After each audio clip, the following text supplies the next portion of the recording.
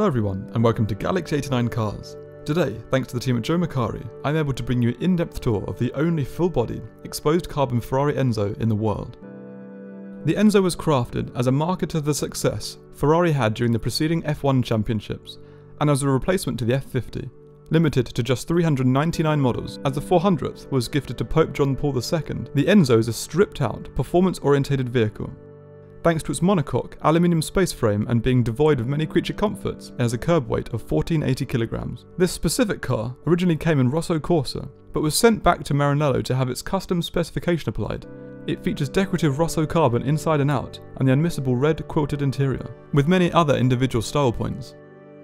It is powered by a rear mid-mounted 6-litre V12, which produces 651 brake horsepower and 657 Nm of torque. This output results in a 0 to 62 mph or 100 km/h time of just 3.2 seconds and a top speed of 212 mph. This Enzo sits on 19-inch front and rear carbon multi-spoke wheels with centre-locking wheel nuts and prancing horse emblazoned dust caps. The brakes for the Enzo were inspired by F1 tech of the time, being made from carbon-reinforced silicon carbide ceramic discs.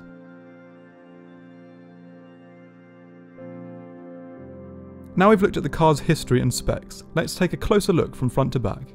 At the front and rear, the car utilises active aero technology to enhance dynamic capabilities when needed. Like the 458, the Enzo has active aero within the air intakes at the front, the diffuser at the rear and rear wing, which pushes up at high speed to increase downforce, but does not act as an air brake. The front intakes also provide a cooling function with radiators and fans. The F1 style wing segment at the front wraps around the side and gradually flattens out. Above are very narrow xenon headlamps with the unmissable and characteristic aero channel that directs air from the front intakes over the bonnet, wheel arches and laterally.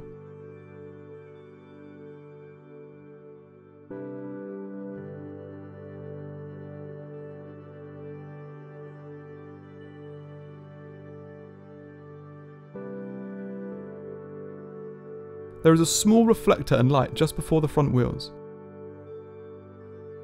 Atop of the carbon wheel arches are the slim aero-focused adjustable wing mirrors.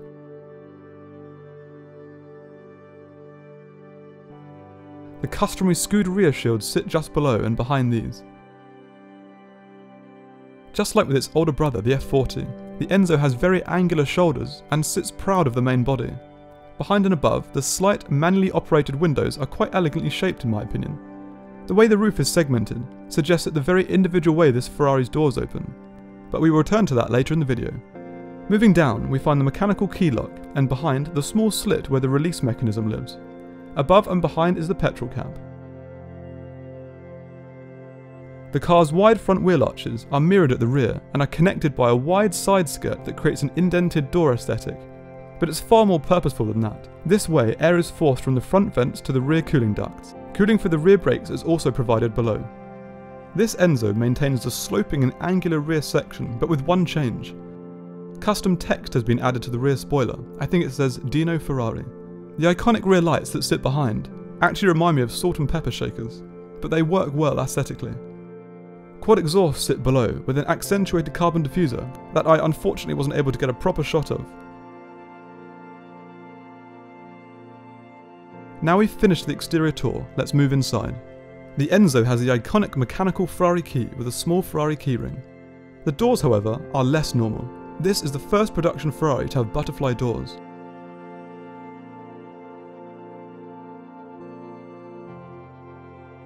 The interior itself is a surprisingly luxurious space. It's finished in Rosso carbon and Alcantara and is rather bold.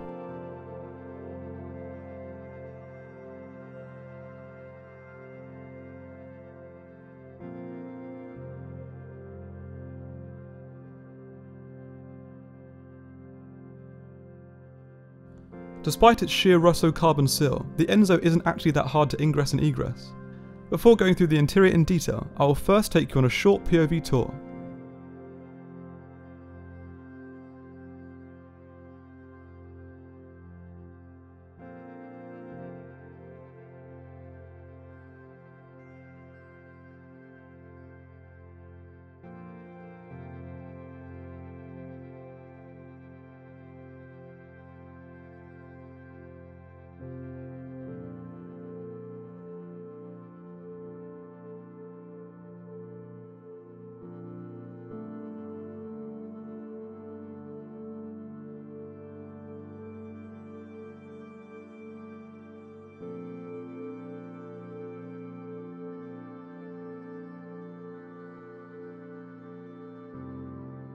To open the doors, simply press up on the release mechanism found inside the small groove and lift up.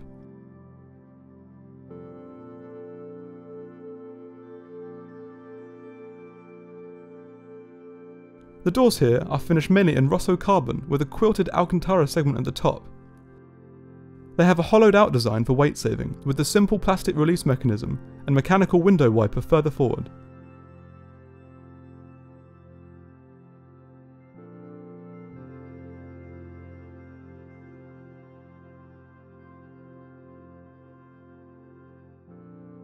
The rear engine cover release lever is found at the rear panel when the door is up. The Rosso carbon sill runs from here into the front wheel arch where the front boost release catch is located and the vehicle number plate, this being the final production model, number 399.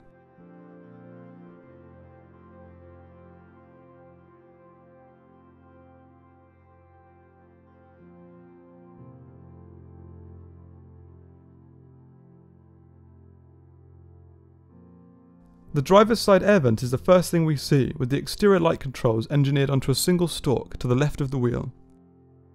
The multifunctional wheel itself is upholstered in Rosso Alcantara and carbon and offers a great size and feel.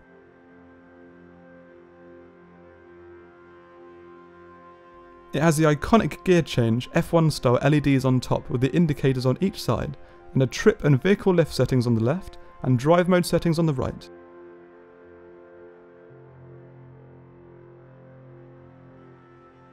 On either side are the Rosso carbon gear paddles. With a shift time of just 150 milliseconds, the 6-speed semi-automatic gearbox reflects this F1 basis well.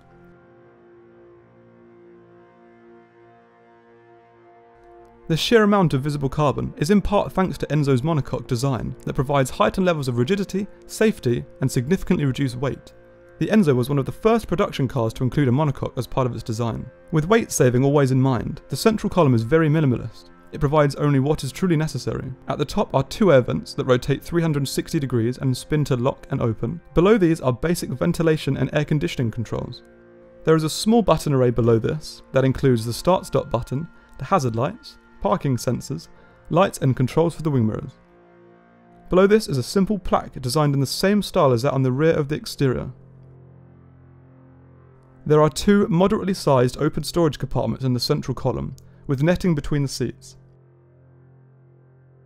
Above this is a small port window that offers an interior view of the engine bay. Moving down, there are custom-made Enzo embroidered floor mats on each side, and unsurprisingly, there's no glove box on the passenger side. On the opposing side to the model number plaque, there is a small commemoration of the preceding F1 victories that inspired this car's creation. Let's take a look at the Enzo's seats. The carbon bucket seats are also upholstered in Rosso Alcantara and are surprisingly comfortable. I'm not sure if these reflect standard Enzo seats, but they offer plenty of support and comfort, and could be adjusted using the handle to the side and grip underneath. They are fitted with these multi-point harnesses. Let's take a look at the Enzo's minimal exterior storage capacity. This car has a fitted luggage and tool set, but according to several articles, the Enzo has a max storage capacity of 350 litres without it.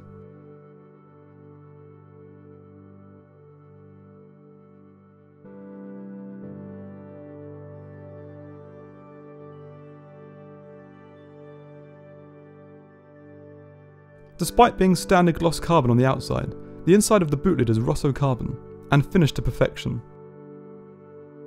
Back to the interior, and there is a small reading light built centrally into the quilted Alcantara, with slim non-illuminated sun visors. So that concludes my tour of this unique Ferrari Enzo. Apologies for the camera work, but I had to work in very confined spaces to record this. However, I hope you still enjoyed the video. Thanks again to the team at Joe Macari for the opportunity. You can find all of their contact details in the description below. Please subscribe for the latest content, and until next time, cheers.